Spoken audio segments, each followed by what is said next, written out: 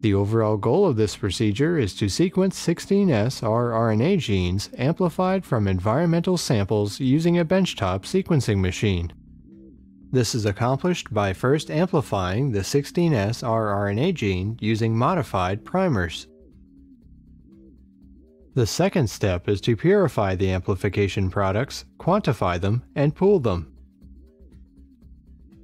Next, the Amplicon pool is attached to sequencing spheres amplified clonally during emulsion PCR and sequenced on a benchtop sequencer.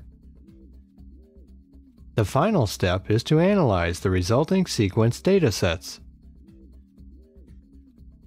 Ultimately, 16S rRNA gene amplicon sequencing is used to determine the composition and diversity of the microbial community in an environmental sample.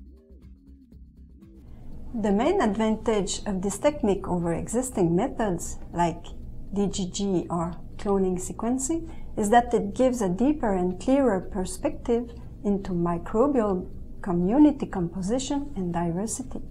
This method can help you answer one of the key questions in microbial ecology. Who's there?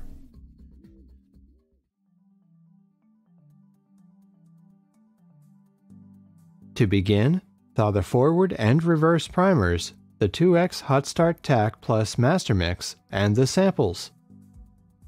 The sequence of the forward and reverse primers fit the template shown.